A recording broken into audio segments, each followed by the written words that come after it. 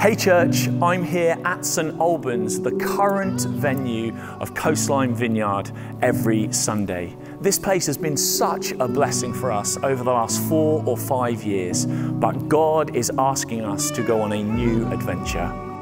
Here on Sundays and in pretty much every area of Coastline life, we are growing. God has called us to find or to build a building to facilitate all the current kingdom ministries that are happening, but also to make space for more, to establish a Vineyard Church here in Bournemouth for generations to come. But is that even possible? And what would it look like?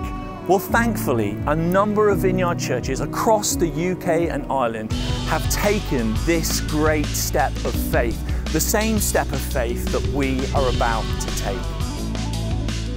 So here we are at Trent Vineyard Church in Nottingham. Our staff team and our leaders have come all the way here for Vineyard Leaders Gathering 2023. So I thought I would take the chance to show you what a building purpose-built for ministry could look like.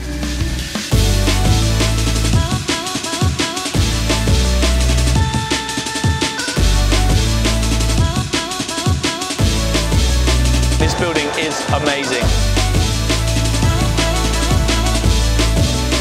This is an established Vineyard Church. This is what the Lord can do. Currently, for Coastline Kids, we are in 3 very, very small rooms. Let's take a little look inside Trent Kids to see the kind of options for spaces that we could have with a purpose-built kids venue. Look at the size of this. This is their main kids auditorium. It's got so much space, so much room for activities. It's great. They still have them all in together, but it's huge space for worship, loads of time for games. They've got a little stage so you can kind of contain stuff, keep it nice and safe for the kids. It's brilliant. As well as the main kids auditorium, they've got loads and loads of breakout rooms all along with space for different age groups to do their stuff. They've got toys, games, all sorts of stuff laid out. Perfect spaces for babies, for toddlers, as well as then smaller spaces to do life groups and stuff like that as well. Meanwhile, St Albans and Hull Vineyard churches have made converted warehouses their homes. Let's see how they've used their buildings to reach new levels of effectiveness in ministry.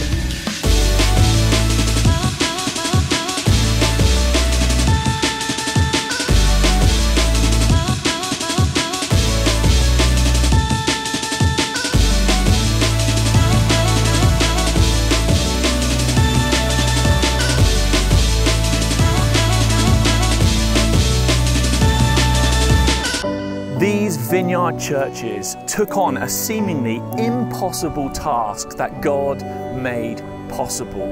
We believe that God is calling us to take this step of faith, to usher in the revival that we're all believing for and change Bournemouth forever. Would you come on this great adventure with us?